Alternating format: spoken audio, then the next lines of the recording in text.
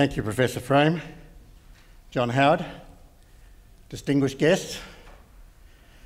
I'm sure I speak on behalf of all those who will follow me in the program today in thanking Professor Frame for organising this conference, and could I say what a valuable task I think it will perform if it helps to set out the agenda for the historians as they try to see the 1996 Howard government and the years that followed in historical perspective.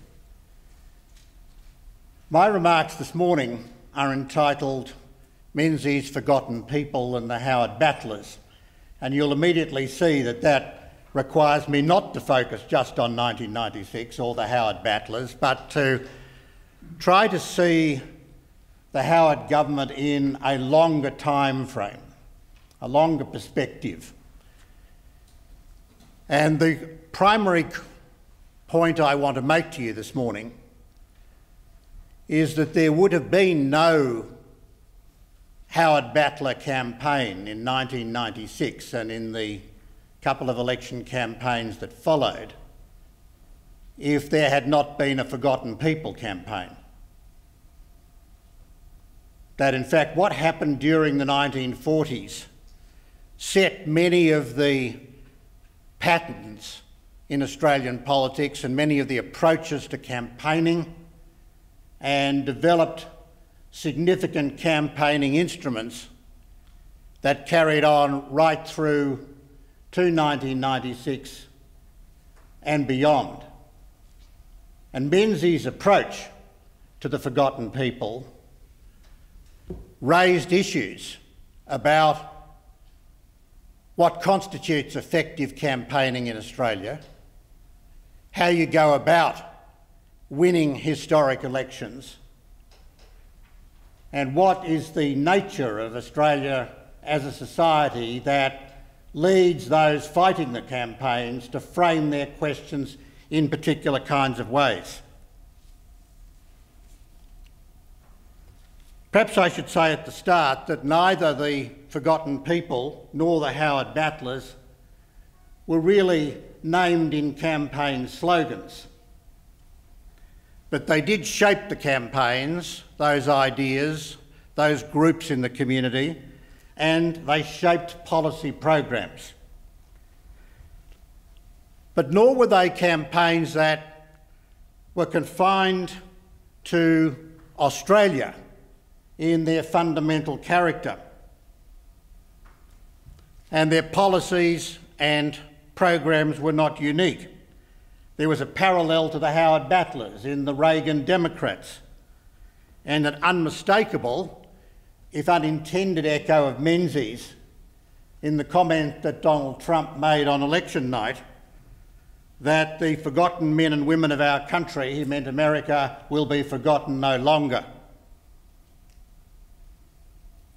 Indeed, the Australian election whose voting map, and we'll hear some about these voting maps later in the day, most resembles Donald Trump's winning campaign in the United States, where the American Democrats were forced back to the big cities and regional, small-town, rural residents went Republican, is most closely matched in Australia, I believe, by the election map of Malcolm Fraser's campaign in 1975, when the Labor Party lost every seat but one in Queensland, every seat but one in Western Australia and all of Tasmania, and the whole country. In Australia, of course, we give our side of politics blue rather than red, as they do in the United States, but the whole country went blue except for a few red spots in the cities. And there's a very great significance for this, because it tells us that what happens in Australian politics is in many ways related to matters, issues, social structures, political problems that arise throughout Western industrial society. The second introductory point I want to make is that when I refer to the Forgotten People campaigns, I'll be referring not only to Menzies' book, which started out as a radio talk on the 22nd of May 1942, but to his 1946 and 1949 campaigns, which implemented the ideas and the strategies and used the organisation that he foreshadowed in the original talk and in a book he published the following year in 1943. And when I refer to the Howard Battler campaigns, I'm referring, of course, specifically to 1996, but also having in mind that the Howard Battlers, as we'll hear later in the day, came over and continued to come over to the Howard government in later years, in 2001 and 2004. Now, coming back to focus on Menzies and what the Forgotten People tells us, and why, answering the question why the Howard Battler campaign would not have occurred without the Forgotten People campaigns, I think probably the starting point is to look at how Menzies defined the Forgotten People. Who were they? And he calls them, in his original talk, the forgotten class. And he writes, "Let me first define that class by exclusion. I excluded one end of the scale, the rich and powerful, which will surprise many people, those who control great funds and enterprises and are, as a rule, able to protect themselves. Though it must be said that in a political sense they have, as a rule, shown neither comprehension nor competence," which tells you something about Bob's attitude to some of the wealthy in the society, and it carried on through his Liberal Party. But I exclude them because in most material differences the rich can look after themselves. And then he said, I excluded the other end of the scale, the mass of unskilled people, almost invariably well organised and with their wages and conditions protected by popular law. What I am excluding them from, he went on to say, is the definition of the middle class. We can't exclude them from the problem of social progress, for one of the prime objects of modern social and political policy is to give them a proper measure of security and provide the conditions which will enable them to acquire skill, knowledge and individuality. These exclusions being made, he said, I include the intervening range, the kind of people I myself represent in Parliament, salary earners, shopkeepers, skilled artisans, professional men and women, farmers and so on. These are, in the political and economic sense, the middle class. They are for the most part unorganised and unself-conscious. They are envied by those whose social benefits are largely obtained by taxing them. They are not rich enough to have individual power. They are taken for granted by each political party in turn. They are not sufficiently lacking in individualism to be organised for what in these days we will call pressure politics, and yet, as I have said, they are the backbone of the nation. Now, that was a crucial statement in defining how Menzies was to see the party that he set up 2 years later in 1944, the Liberal Party of Australia. It was not a party for big business, it was not a party for the rich, and it was not going to be a party that fought hand to fist for the highly organised, trade unionised, unskilled and semi-skilled working class vote. It was to aim at the great middle. And Menzies' view was that this class was being crushed between the top and the bottom. The interests of both the top and the bottom are well and loudly heard by politics, and the people in the middle were overlooked. Now, Menzies saw that the ideas which the Labor Party then in power was putting forward would not deliver to the middle class, or indeed, he believed, to the workers, those organised in the trade unions, the standard of living, the opportunities that they sought. That there was a misguided set of political ideas dominating the political spectrum. There were lots of things he didn't like about Australia at the time as it had developed out of the Depression. One was he saw it as a deeply divided society, and sectarianism was rife after Billy Hughes's campaigns of the First World War. But the thing he liked least about that society was the deliberate promotion of the idea of a class war, that somehow or other there was some inherent conflict of interest between those who were employees and those who were employers. And if I can use a phrase that he didn't use, but I think is very applicable and applies today, he saw that the country was in the grip of a terrible political correctness. The belief that capitalism was failing, that there was a group of people who knew better than everybody else, the small group of what he would call the intellectual class, or the pseudo-intellectuals, the pseudo-intelligentsia, that had developed this idea that you could have a government-run society, you could put the market on the back seat, you could administer the economy, and you could create the better world. But it meant, Menzies saw, depriving people of the opportunities and the empowerment that knowledge gave them through education to set out and seize their own goals and missions in life. So it was, in a way, the first great campaign in Australia against political correctness. And to challenge that political correctness, Menzies outlined in the book that he published in 1943, The Forgotten People, what he called his whole summarised political philosophy, which was that the strength of the Australian economy, its prosperity, its economic growth, its development depended on unleashing the entrepreneurial and creative energies of the Australian people and educating them in the skills and knowledge they needed to take advantage of those opportunities. You would never get economic prosperity or economic growth by just focusing on government public works and having government try to plan the economy. He admired, of course, as everybody did, the Snowy Mountain Scheme, but that wasn't the way to economic prosperity for Australia. It was just basic infrastructure, basic prosperity dependent. So that gave the long-term Liberal Party and ultimately the Australian people an understanding that good economic management and economic opportunity was crucial.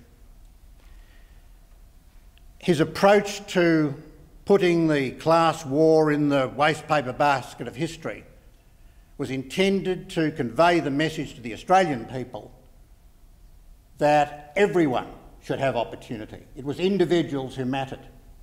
There was a classlessness in Menzies' attitudes which he derived from the great liberal tradition in Australia, which had always hated class politics. And of course they were ideas which came through very strongly in the Forgotten People campaigns. The party that he set up was a party designed for the individual, with individual membership. It was a party designed to bring women into politics. And the great education policies he put in place were, as he said in 1942, to provide opportunity to all boys and girls. For every 100 boys and girls now in our education system, he said in 1942 there must be 1,000. We have to get used to women in tertiary education. So Menzies transformed first the ideas, then the policy framework of Australian politics. And by the time we get to 1996, we have a radical transformation in the character of Australian society as a result of that strategy. And the Howard Battler campaign is particularly interesting, I think, in this, because John Howard was able, in this society, to reach down and extend the base of the Liberal Party into the traditional base of the Labor Party, because that base had adopted these Menzies-type values of aspiration, of opportunity, They were more educated. They knew more.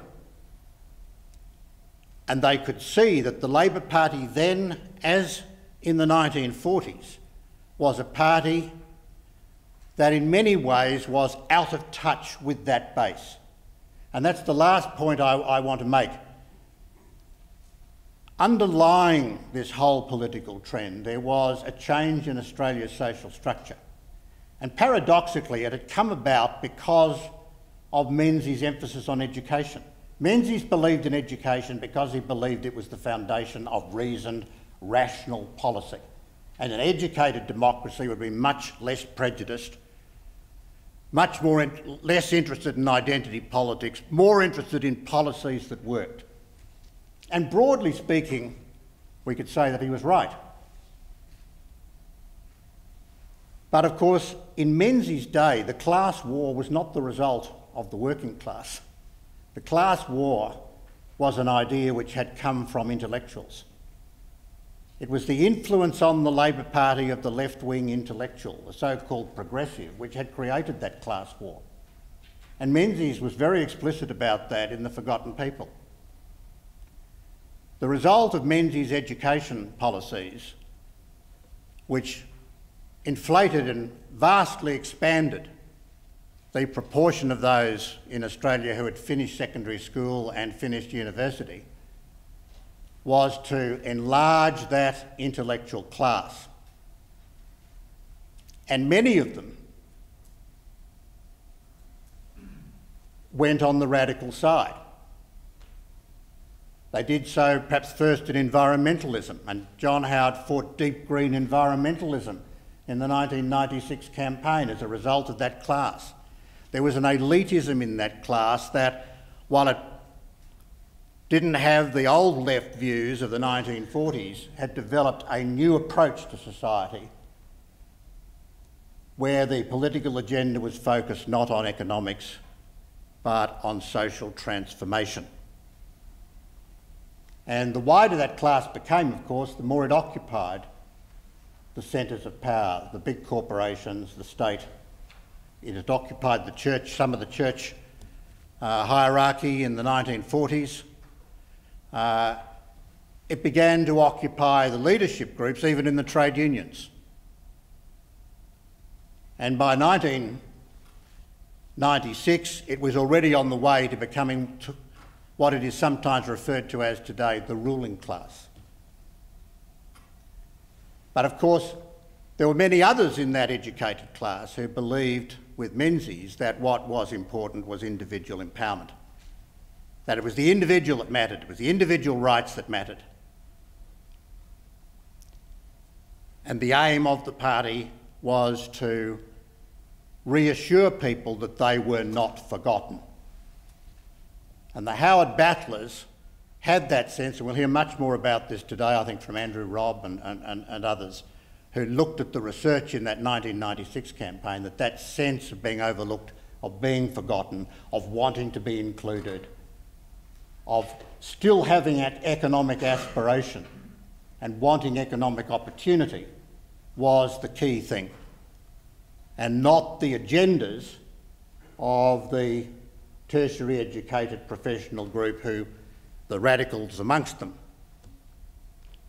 who in Abraham Maslow's term, if I can use what I think has been a remarkably successful academic exercise, they had become interested in self-actualisation. They'd become interested in moral and humanitarian issues. And not to say the issues, important issues, but forced into the agenda as the main issues, they meant that the economic aspirations, which were still fundamental to the forgotten people and to the Howard battlers, had been overlooked. So my final comment before just opening this for questions is that the case can be made against the most intense political correctness. It is possible to win those debates, as Menzies did in The Forgotten People and as John Howard did in 1996.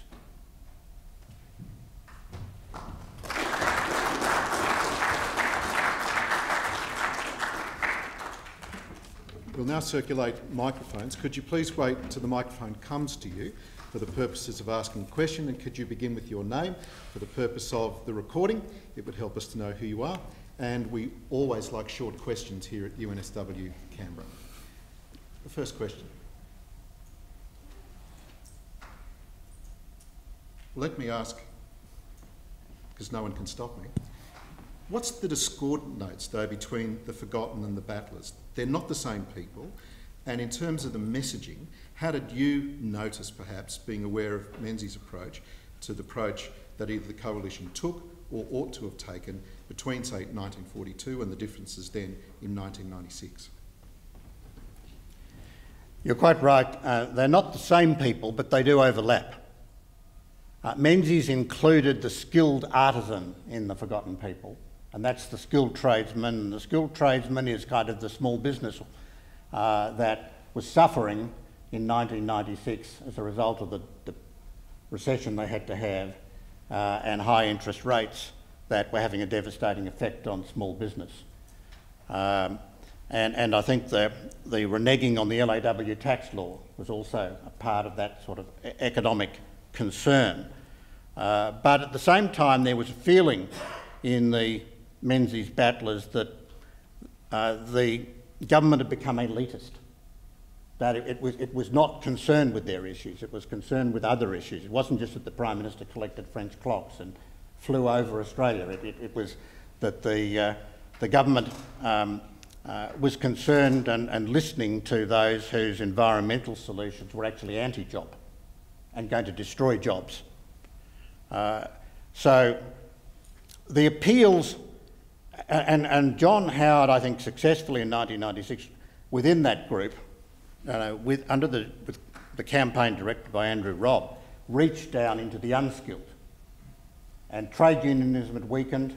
As a result of the economic prosperity, that group had become more footloose, and politically they were available for recruitment in a way that hadn't been so before, and so for the first time in 1996, the Liberal Party managed to win a majority of the plurality of the blue-collar vote. And of course the campaign was narrower in that sense.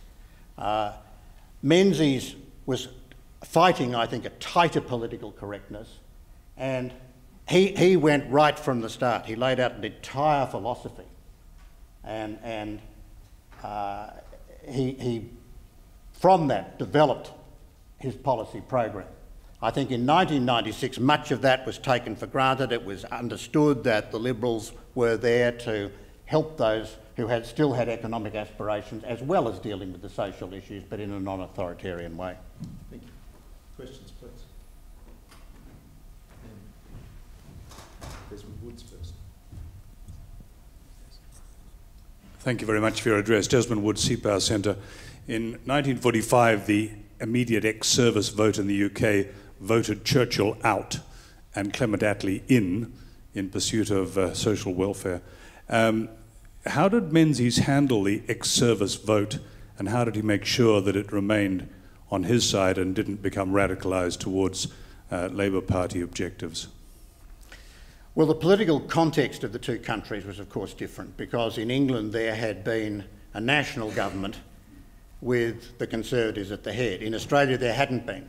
There'd been a Labor government, and it was a Labor government that was encouraged to continue by its left wing the thought of the post-war economy, the wartime regulation into the future. So Menzies had a different political task. The Liberal Party included in its founding unity conference the Services and Citizens Party.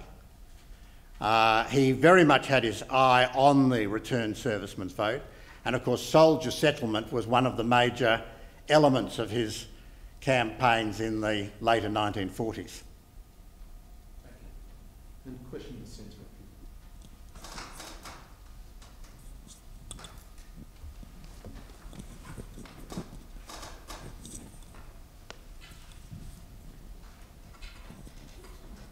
Oh, Susan Ryrie, Invisible Person. I understand you're an academic. Do you feel that now tertiary qualified people skew towards the left? Mr. Last sentence. Do you feel now that tertiary qualified people skew towards the left? I think that's probably right, but it's not tertiary educated people as a whole. It tends to be in certain faculties. The social theory which is around at the moment encourages that in much the same way that the social theory that was around in the 1940s encourages that. But the careers like engineering, medicine, law has moved a bit in that direction. There's been a change in legal theory. The universities have a level of independence which allows that to happen, but it is not true, nevertheless, that if you looked at the educational level of voters, that voters with tertiary education all go to Labor. That's not the case. In fact, they used to all mostly go Liberal, except for the small left-wing group. Today it is more evenly divided, and partly for that reason. But partly I think the reason is more of an intellectual reason. It's a focus on social issues. It's not a focus on how you run an economy to produce growth and opportunity. And that's of still concern to many of those with tertiary education, but on the whole, those with tertiary education who are economically satisfied, let's say, who have a level of affluence which allows them to look elsewhere, do look elsewhere, and unless one has some background in political philosophy and understands the issues of the clumsiness of state power and the limitations on the knowledge the state has, and the fact that individuals in society are really the sources of initiative and energy, as Menzies said, then it is easy to drift towards what one might think of as left-wing solutions. Final question from Dr. Nelson. Thank you, David. Brendan Nelson. The other dimension of Menzies' forgotten people was their children and families, and he regarded their children as they're seeing in them the greatest contribution that they would make to the country. To what extent, coming into the 1996 election campaign, did families and focus on families frame the Howard battlers? Well, that's quite right. The family was critical, and that was part of Menzies' statement that really values are important here. The values of the forgotten people were values of family and hence patriotism. They were values that kept the torch of learning alight, was the phrase that he used. And in 1996, it's very interesting that the campaign focused quite a bit on training that was real, an educational opportunity.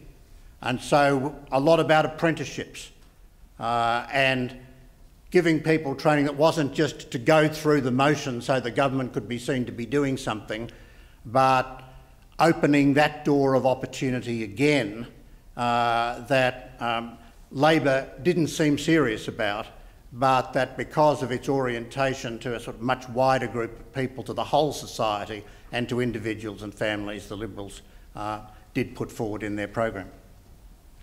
There will, of course, be opportunity for you to speak to all of the presenters during the breaks if there are questions that you have that you perhaps didn't want to ask in open session.